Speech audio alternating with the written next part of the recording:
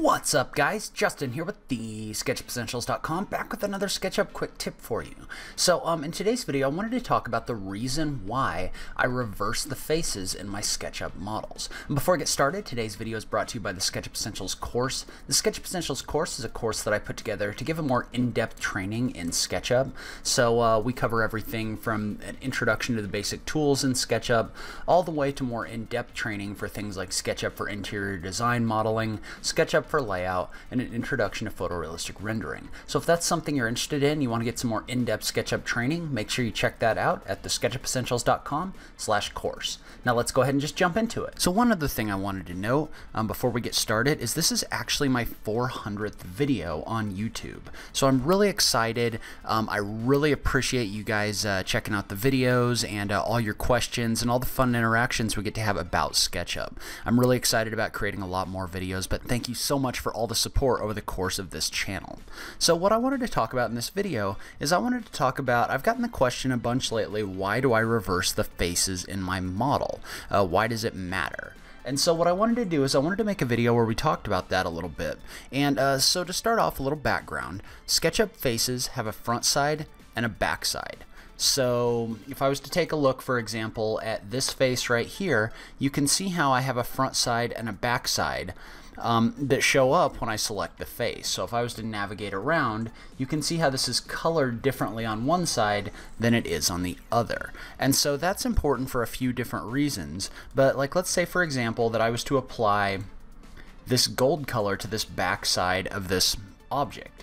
You can see how the front side stays the white default color while the back side is painted this gold color. So it's possible to paint faces two different colors on the front side and the back side, and you can see what's applied to each side by selecting that face and looking in your entity info.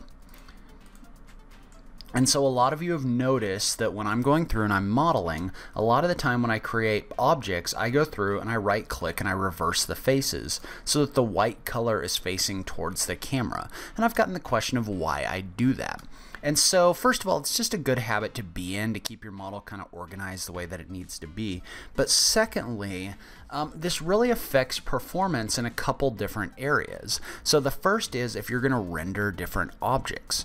So SketchUp is kind of funny in the way that it handles faces because it's a face modeler, not a solid modeler. And what that means is really these objects, even though they look like cubes or 3D squares to us, the way that SketchUp treats these is just each one of these is an individual face. So everything in here is made up of an individual face. So it doesn't consider these a solid, at least in the raw form that they're in right now.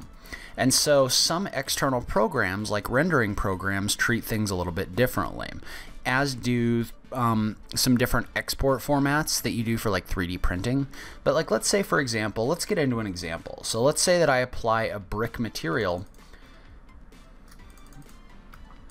to both of these different objects. So this is a V-Ray brick material. And so you can see how if, at first glance these look exactly the same. However, if I was to go in and render these in V-Ray, if you look at these, you're going to notice that they're going to look significantly different. So the one on the left and the one on the right look different in my rendering. And the reason for that is because in a lot of rendering programs, what happens is you get what's called a bump map applied to your object. And so a bump map is directional. And so basically what the bump map does is it makes this face look rougher because really flat textures don't look very realistic. And so what that does is based on this texture, this applies a bump map. And you can see how in this case, this makes it, and this is kind of lower resolution, it's a smaller image, but it makes it look like you've got a little bit of depth on your bricks as opposed to the joints. While on the other hand, on this other one, it's applying that same bump map, but because it's facing away from the camera, so because these are face or back sides of faces, it's actually applying that bump map in reverse. So it's making everything bump out in the other direction. And so what that means in this case is it means that this face isn't as realistic because it's pointing the wrong way.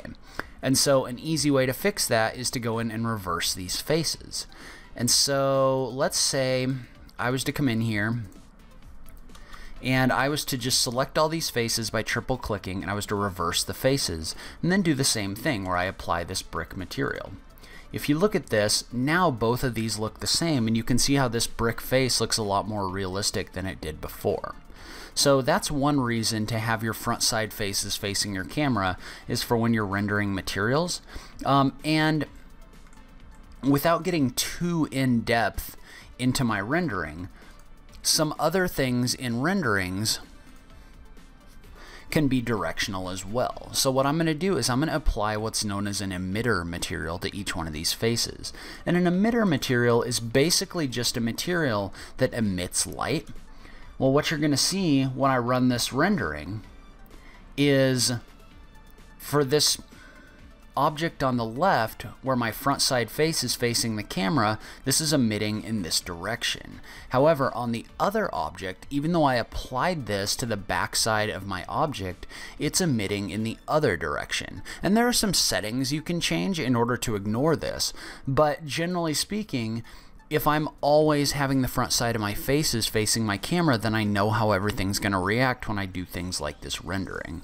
And some other programs like Unity and I think maybe Lumion, I'm not 100% sure, some of those programs also are set by default to ignore backside faces so that they can run everything faster. So it's a performance thing. So if you're going through and you're creating a whole bunch of different objects in here,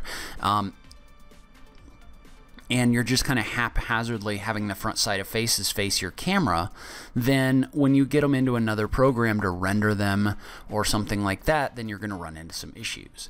And then another thing that's important is if you're exporting for like 3D printing, a lot of those formats like STL, the direction of your faces is really important, because it's basically going to tell your 3D printer what side is the front and what side is the back. And so if you don't have the front side of your faces facing out and the back side facing in, then you're going to get errors when you're 3D printing things.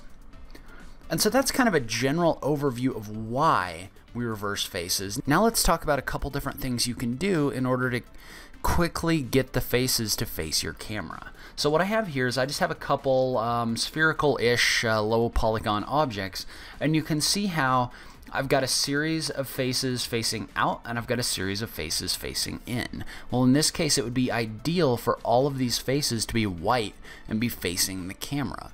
And so the first thing you could do is if you came in here and just right-clicked on one of these faces and clicked reverse faces, you could come in here and you could do all of these manually. So if you wanted to, you could fly around this whole object and just say reverse face, reverse face. You could even do a shift click and select multiple different faces at once, and then right click on those and say reverse faces. And you can see how that allows you to get the correct faces facing out. And if you don't have a whole lot of faces to adjust, then you can definitely do that. That's a great option. That's definitely the easiest option. Well, in this case though, let's say that we wanted to do all of that with a single click. Well, what we would do is instead of going through and selecting these individually, what you could do is you could right click on one of the faces that's facing the correct direction, and you could click on the option for Orient Faces. And when you click on the option for Orient Faces, you can see what that does is that takes the orientation of this face, and then within all the other faces in this object, it uses this face to figure out what direction is the right direction, and you can see how now all of those faces are oriented properly.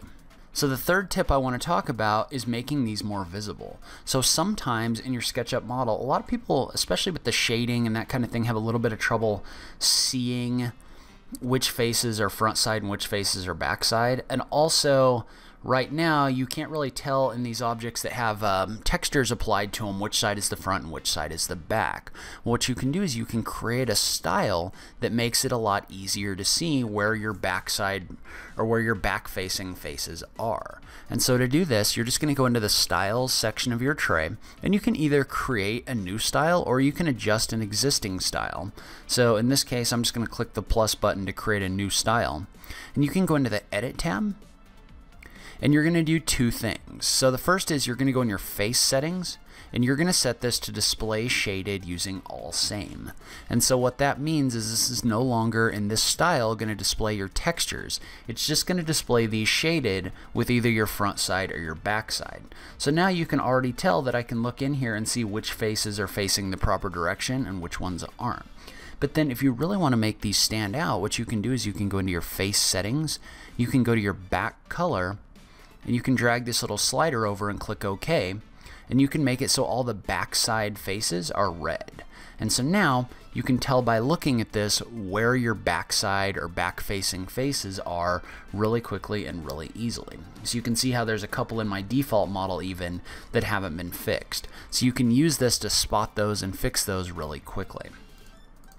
And then my final tip is you can also use the extension Solid Inspector. And generally speaking, you're only going to use this extension for this if you're 3D printing or if you're trying to work with solid models. But what Solid Inspector will do is, as a part of the solid inspection process, if I was to click and run Solid Inspector, this is actually going to go through and find all of my reversed faces. And the reason that works is because Solid Inspector is designed to set things up for 3D printing and for making them proper solids. And so you can see how this went in here in this object that I had selected, and it found all the reversed faces and it highlighted them. And so now if I was to go in and I was to click the Fix button, this would fix all of those faces for me. So if you're using solids and you're prepping for 3D printing, this is a great extension and a great option. So in general, if you're not planning on exporting to a rendering program or exporting for 3D printing or doing anything outside of just flying around in a SketchUp model, setting up your faces may not be as big of a deal, but it's definitely something, it's just a part of keeping your model organized that you really ought to do just to make it kind of a habit. That way if you ever want to do anything like that with your models, you can do that without having to go back and do a whole bunch of rework. So that's where I'm going to wrap up this video. Leave a comment below, let me know what you thought. Did I explain this well enough? Do you kind of understand why now having the front side of faces facing your camera is important? I just love having that SketchUp conversation with you guys.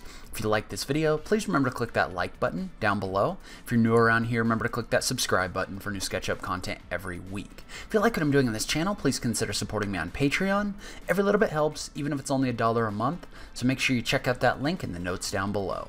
But in any case, thank you so much for taking the time to watch this. I really appreciate it. I will catch you in the next video. Thanks, guys.